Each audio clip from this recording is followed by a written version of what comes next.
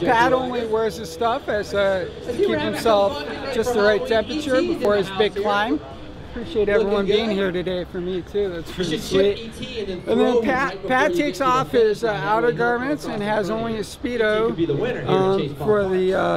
for the hill climb portion of this great event that was put together for Pat.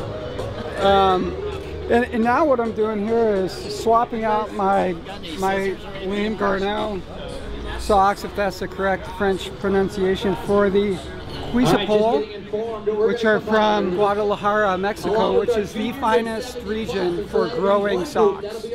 And what Pat really wants to say is thank you, VeloGuide, because VeloGuide is what makes these amazing socks happen, and much, much more. So please visit VeloGuide.com.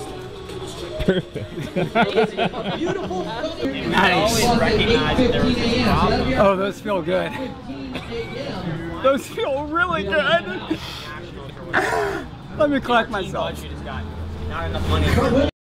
Woo! It's all about VeloGuide. VeloGuide!